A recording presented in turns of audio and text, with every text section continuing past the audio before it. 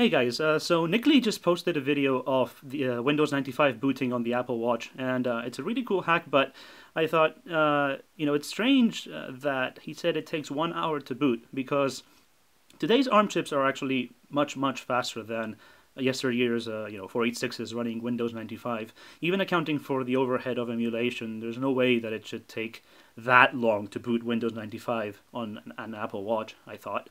So I have an ARM machine that I figured I could quickly try this on. Here's a Samsung Chromebook, and this is an ARM v7 instruction set CPU, just like the Apple Watch.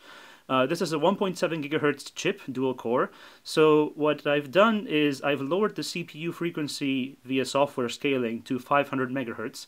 Which is close to the Apple Watch's 520 megahertz, and I've turned off one CPU core to make sure we're not cheating by running, the OS on one core and the emulator on the other core or something like that.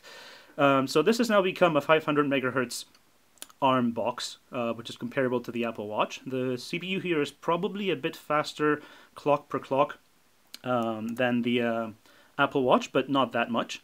And let's see how long it takes to boot Windows 95 on this machine. Let's full screen that.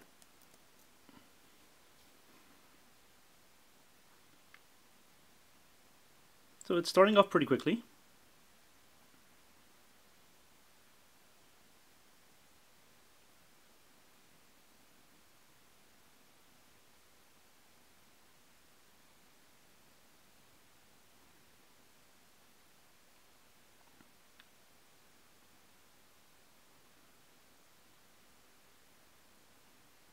If you remember Windows 95 at all, this is, they certainly took a couple minutes to boot, at least on real hardware, unless you had some kind of screaming fast PC.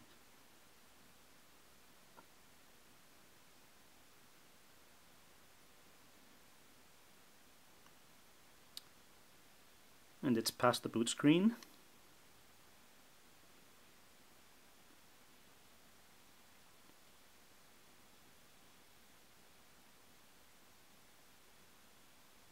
Taking a while to probably initializing video or something like that.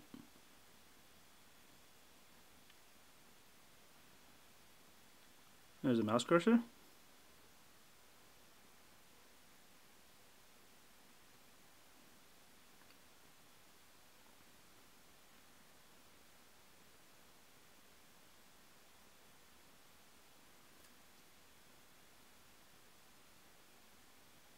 Looks like I have a scaling issue. Oh, there we go.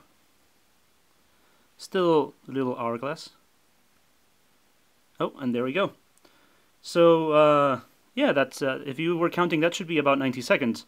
And this is actually quite usable. It's not, it's not going to win any speed contests, but I mean, you can certainly browse around without feeling like this is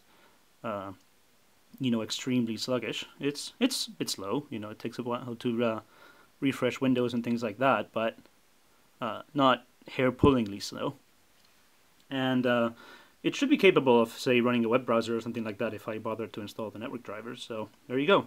That's Windows 95 on a 500 megahertz ARM Chromebook. Not that bad.